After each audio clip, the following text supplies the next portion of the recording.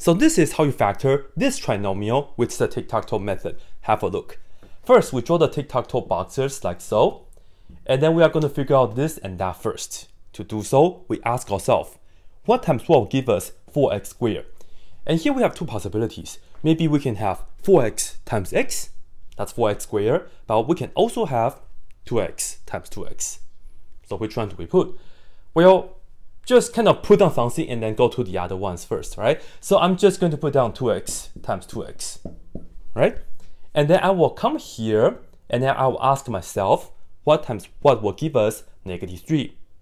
1 times negative 3 or negative 1 times 3? Again, which one do we use? Have a look. Let's try if we have 1 times negative 3. Put that down and then here is the check. I'm going to multiply the 2x with this negative 3, this diagonal like this.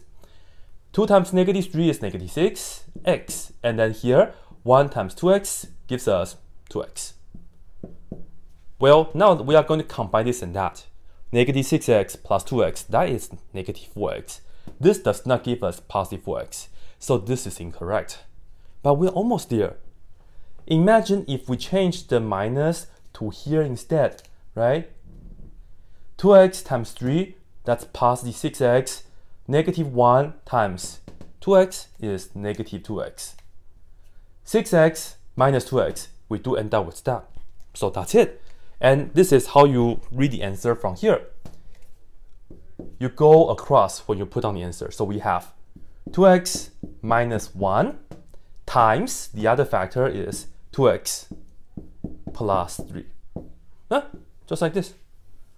Just like that. Yeah. If you get it wrong, just kind of fix it. Sometimes maybe you have to fix this and that. So seriously, just give it a try.